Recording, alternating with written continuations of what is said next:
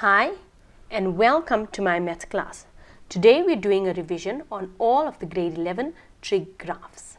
Okay, now what we're going to do is we're going to get the equations of the graphs. When they give you a drawing, then you need to determine how do we get the equations. Now, you must look at where it starts. If it is in front, this is the amplitude. Now remember, this is grade 10 work, and the amplitude is top minus bottom divided by 2. But you must remember that this here has to be one complete cycle. So you have to look at what they give you. Are they giving you a complete graph or are they giving you half a graph? If they're giving you half a graph, you have to draw the rest of the graph to determine the complete cycle. Now, how do we get B? B is you're going to take your point. So you're going to take any point where you usually know, but you're going to take the old x value. So that's where you would look at your mother graph divided by the new x value. So if you look at your mother graph and you take, okay, I want a turning point, and you know the sin turning point is at 90. So the old point is usually 90, but then you're given a diagram and now you've got that this is 180. So you'll take old divided by new, 90 divided by 180. Then when we're looking at P and Q, your starting points are relevant. For a sin graph, our starting point is 0 and 0. For a cos graph, it is 0 and your amplitude. And for a tan graph, it is also 0 and 0. Now, how does the Q affect us? When you look at the graph, if you have an adjustment of P and Q, then you're going to standardly start with P, which means that you're going to look at where is the graph starting.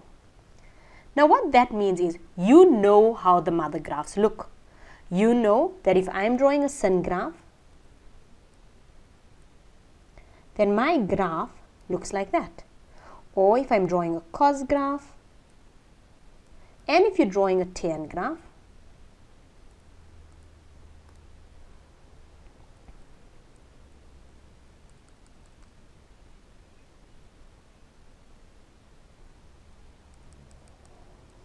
you know how the mother graphs look. Now when you look at it and you look at the graph and you say, but you know, this starting point is now all of a sudden at a different point. You know how the graph looks. You know how it should be. But where it's starting is not at the right place. So what does that affect? That affects P. So the starting point should have been 0, 0, and now all of a sudden it's maybe 30 and 0. So that emphasizes or changes our P. So you need to know your mother graphs to see, okay, where does P start? Now, once you know the starting point of the X, you also have to realize what happens to the starting point of Q. When the P and Q change, this is an X change. And this is a Y change.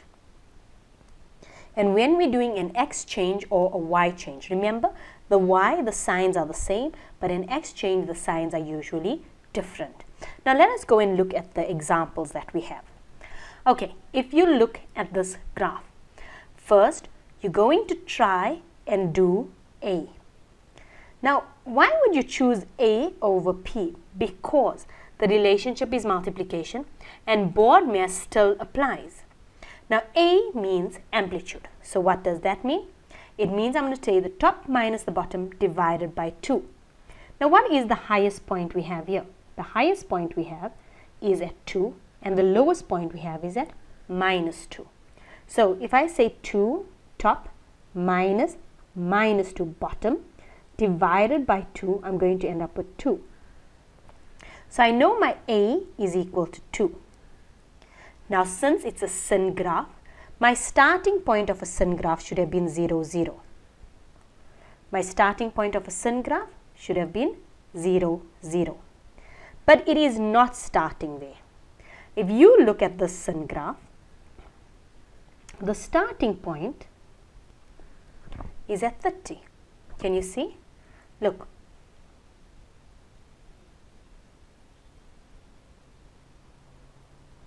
Now how do I know it's at 30 and not at minus 1? Because my q didn't change. You see here, the plus q is 0. My q is 0. So I know that my y is definitely going to be 0. My y is 0, but my x is not 0. So that is how come I took the 30 as my starting point and not here where it's minus 1 and 0. Because my q didn't change. When they tell you to get the equation, they would always give you an equation already. So they already give you this. From that you can see there's an adjustment on A and there's an adjustment on P, but there is no adjustment on Q. So I know my sin starting point is 0 and 0. There's no adjustment on Q, which means that that's still going to be 0. But there is an adjustment on P, and it's not starting on 0, 0, which means it jumped. So it became 30. But how do I write it? When I put it in my equation, then remember the sign changes. So you would have had that P is equal to minus 30. Now if you write it down, you're going to have y is equal to 2 sin theta minus 30.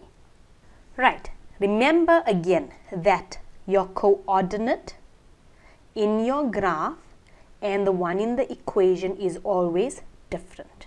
So if it's minus 30 here, then your coordinate is 30.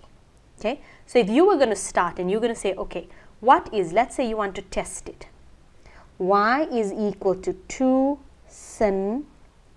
Now we're going to try the point 30. So it will be 30 minus 30. So if you press that in your calculator, you're going to have y is equal to 2 sin of 0, which is going to give you 0. And the coordinate is absolutely right, 30 and 0. Now let's go through this again. This is your amplitude, top minus bottom divided by 2. Your P is dependent on your x starting point.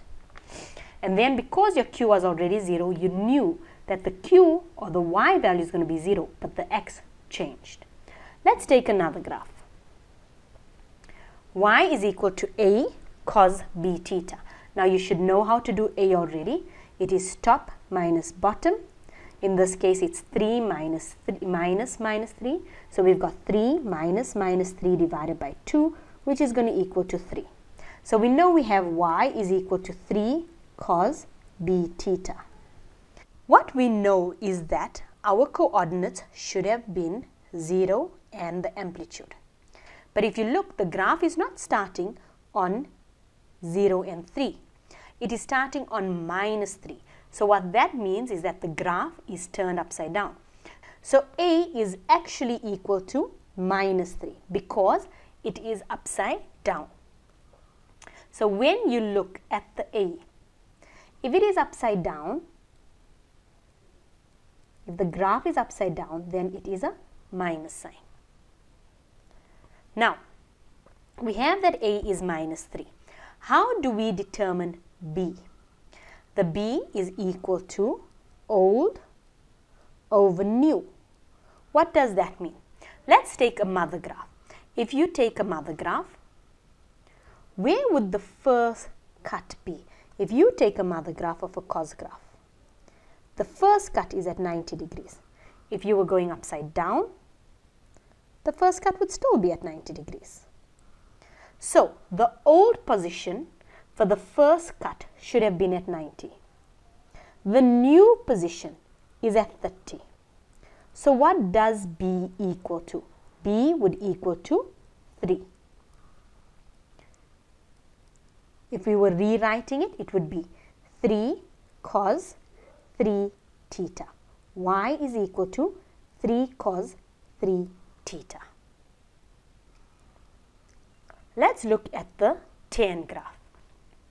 If we look at this tan graph, we know that the amplitude doesn't work.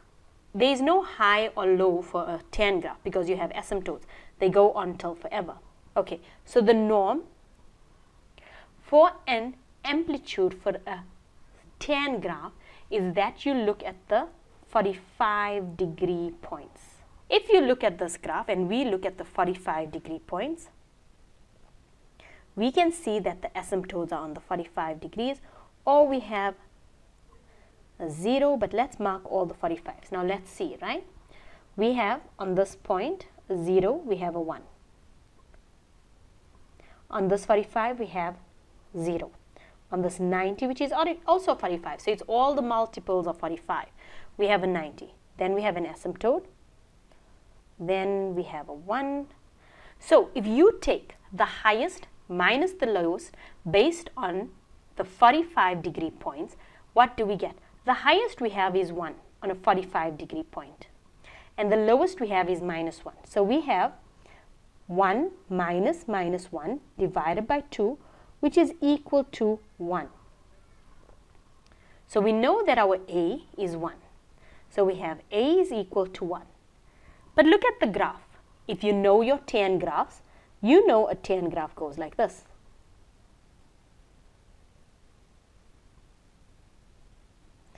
But if you look at this graph should have went like this, and now it's not. It's actually going the opposite way. And as soon as it goes the opposite way, it means it's upside down. So A is going to equal to minus 1. Because when we discussed that if it's upside down, then it is minus 1. So if you look at the graph, instead of it going this way, it is going the other way. Can you see this line here and this line here? Can you see it's going upside down? Now, we know that it is minus 1. The next thing we know is that the starting point of a tan graph is 0, 0. Now, they told us that Q didn't change. Q is still 0. So this graph should have started at 0, 0, and since it's going upside down, it should have looked like this. But something happened. What happened to it is it moved 45 degrees. The P changed, the X changed. So now we've got 45 and 0. So how do we write it? We have minus 1 tan, open brackets, theta minus 45. Y is equal to minus 1 tan theta minus 45. Now look at what I actually want to show you. What does that make P equal to? Can you see that P is equal to 45 degrees? Why? Because there was already a minus in the question that I gave you. Look at this one. This one here, I said P was minus 30. Because if you fill in the information, A sin theta plus P based on what the department gives you, then if you line it up, P is equal to minus 30. But when you line this one up, because they had a minus in the equation, then P is simply 45. You must line it up. You must know that the original equation will be a different coordinate. So if the coordinate is 45, then in the equation you're going to have minus 45. But when you're determining P, you have to use what the department gives you. Alright, so our final equation is Y is equal to minus 1 because it is upside down. And then we have tan theta minus 45. Where the original point should have been 0, 0, it is 45. Thank you for watching.